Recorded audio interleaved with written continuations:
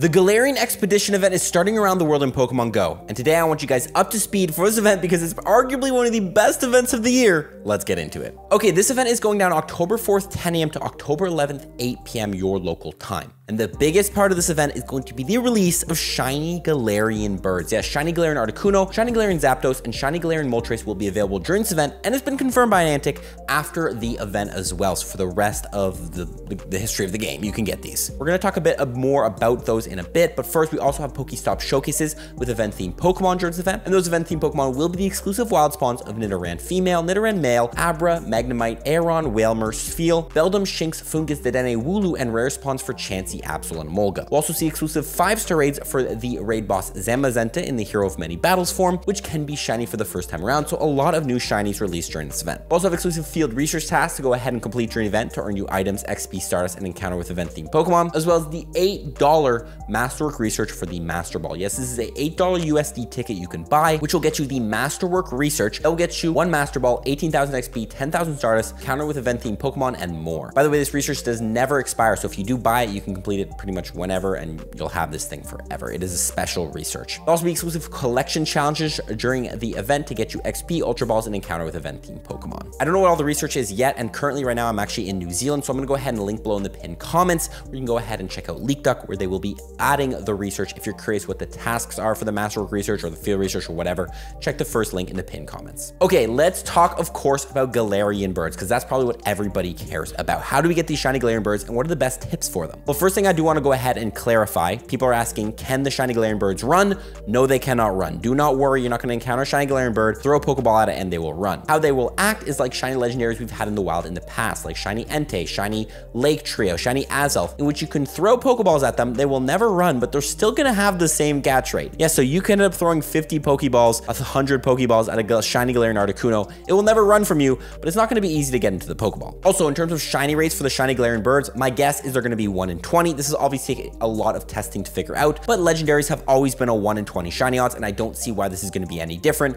The 1 in 20 shiny odds also went for the shiny legendaries we've had in the wild in the past as well, so most likely these will act the exact same way. Now, what is my #1 tip for the shiny Galarian birds and this event, and honestly events of the future if you're trying to hunt these? Roar of Time. Roar of Time is a adventure effect on Dialga you can use for Dialga candies and Stardust, and what it will do is going to freeze your premium items, and yes, it can freeze your daily adventure instance. If you use daily adventure instance, then you go ahead and activate Roar of Time. You can freeze it and theoretically have Roar of Time for 24 hours and have a daily adventure instance running for 24 hours, which I've done. I've literally made a video on this. A lot of people want to see me run back the 24-hour daily adventure instance challenge, and we definitely will be doing it when I am back in Ottawa. So stay tuned for that video where we see how many shiny Galarian birds can we get in 24 hours. But yes, if you have Roar of Time, use it during the event. Go ahead and freeze your daily adventure instance for as long as you can to try to get as many encounters with shiny Galarian birds as you can. Now, they are obviously rare and they're not going to be guaranteed, but worth a try. If you don't have Roar of Time, by the way, go ahead and see if you have a friend or someone in the local area that can trade you one. At the end of the day, all you need is a Dialga with the move Roar of Time, and you could use the adventure effect. So if you're a new player and you missed out on it,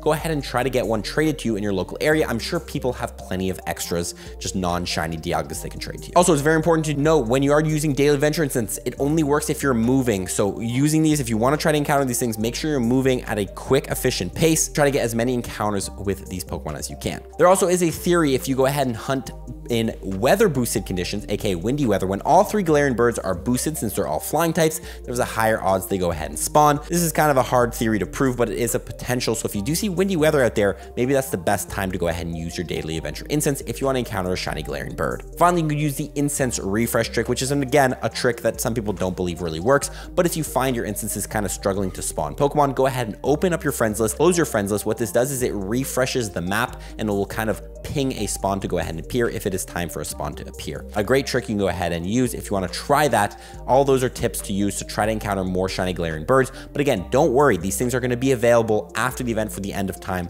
So you can pretty much just start grinding shiny Galarian birds, see if you can get all 3. How fast can you get all 3? How rare are these going to be? I don't know, but I'm excited to go ahead and try. Nonetheless, we also do have exclusive spawns during the event. So let's get into that part of the event, starting with what are the best wild spawns to grind during the event. First of all, Abra is in there, which evolves into Alakazam. Alakazam, of course, does have a mega form in Pokemon Go. We also have Magnemite in there, there, which evolves into Magnezone, which is a top electric type raid attacker and a top Pokemon for the Master Premier Cup. We have Aeron in there, which evolves into Aggron. Aggron also does have a Mega Form in Pokemon Go if you want to go ahead and get that Pokemon. We have Beldum in there, which evolves into Metagross. Metagross, of course, does have a Mega Form, not in Pokemon Go yet, but you can go ahead and prep it. And Metagross is a top Steel type attacker and a top Master League Pokemon. We have Fungus in there, which is a Pokemon that gets you boosted Stardust, getting you 500 Stardust per catch. So if you want to get more Stardust, catch the Funguses. It's like catching 5 Pokemon in one. We have Dedenne in there, which does see play in the Electric type Cup if we see that Cup return. We have Chansey in there, which is the #1 gym defender in Pokemon Go. If you need some hundo Chanseys to throw into gyms to be really annoying, you can go ahead and get those during the event. And also Chansey does see some play in some limited cups from time to time. We also have Absol in there, which Absol does have a Mega Form in Pokemon Go. You can go ahead and get a good IV. I still need a hundo of that. And finally, Emolga, which again is good in the Electric type Cup if we ever do see that Cup return. Now, in terms of raids, we don't really know what the non-5-star raids are going to be, but we do know is we do have Zamazenta in the Hero of Many Battles form appearing in the 5-star raids. Now, is this Pokemon good? Unfortunately, we just had Zacian, and the Zacian is just kind of a better version of Zamazenta. Zamazenta doesn't see a lot of play in raids at all. It doesn't really have the correct moveset. And in PvP, Zamazenta is going to be ranked 72 in the Master League, and in the other leagues, not really good. Overall, Zamazenta I find is like a worse version of Zacian since they have very similar movesets, just different typings. It's a cool Pokemon to go ahead and grind, but this one is going to be more for the shiny. And if you really want something good for the Master League, I hope you rated Zacian while it was there. Now, we do have, of course, a bunch of cool different wild spawns, so let's talk about some candy tips and best ways to grind candy during the event. Starting off with using Pineapple Berries or regular Pineapple Berries for multiply catch candy by 2 and Silvers by 2.34. Go ahead and use Pineapple Berries on any of the rare spawns or spawns you want candies for, Beldums, Chanseys, Absols, all that stuff to grind a bunch of candy. Now, normally I would recommend you use Spatial Rend during the event to go ahead and see Pokemon from a further distance, but Roar of Time is going to kind of overtake that during the event. So I would recommend not really focusing on that and trying to use Roar of Time as your adventure effect of choice during this event. But what you can do is you can Mega Evolve a Pokemon. If you don't know when you Mega Evolve a Pokemon, any Pokemon you catch shares a type with the Mega, you'll get more candy, XP, and XL candy for catching Pokemon of that type. Which type of Mega should we Mega Evolve during this event? I've gone ahead and made the conclusion that I think a Steel type Mega, which will get you more candies for Magnemite, Aeron, and Beldum, is probably going to be the best option to go ahead and Mega Evolve because all 3 of those are useful Pokemon with XLs. Another option though is Mega Evolve a Dark type Pokemon, as that'll get you more candies for Absol, which is a rare Pokemon and a hard Pokemon to get candies for. Overall though, in my opinion, a Steel type Mega, something along the lines of a Mega Steelix, a Mega Lucario, or a Mega Aggron is probably the best thing to Mega Evolve during this event. It's not really worth Mega Evolving to get more candies for the Galarian birds since they're so few and far between, so try to focus on that to get more candies for those Pokemon. Also, trade away Pokemon is the season of Max Out, which means every time you trade away a Pokemon, you're guaranteed an XL candy and even some more regular candies. So saving any of these Pokemon, Beldums, Absols, Chanseys, trading them away to your friends, you're guaranteed XL candies for them. It's a great way to grind candy. Finally, go ahead and transfer Pokemon. Unfortunately, there's no more 2-time transfer candy event in the month of October, unless the Halloween event, because generally the Halloween event does have a 2-time transfer candy bonus. I don't know at the time of making this video, it might have already been announced, but you can go ahead and hold on to some of these rare Pokemon like Beldums and Chanseys and cross your fingers because hopefully we have the bonus of 2-time transfer candy during the Halloween event part 1 or part 2 this year. Finally, let's talk about Platinum Medal tips. You need 35 Platinum Medals to go from level 48 to 49 Pokemon Go.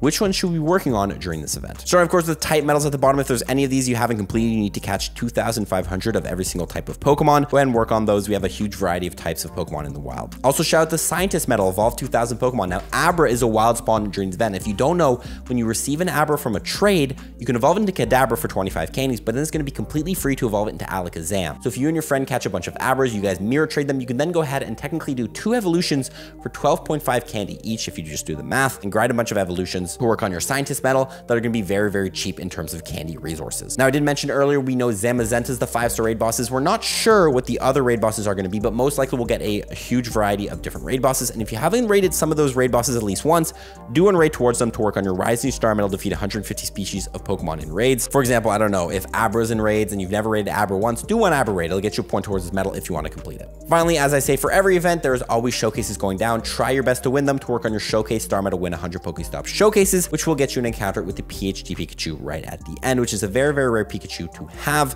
Let me know if you already have it or not. Guys, if you enjoyed this event, watch the one below. I'm actually in New Zealand right now, so I'm probably trying to be one of the first people in the world to catch a shiny Galarian bird. We'll see if I can do that. But I wish you guys the best of luck with the shiny Galarian bird luck. If you have any tips for other trainers who might be trying to get them, drop them in the comment section below. We'll catch you on the next one. Follow for tips. Peace.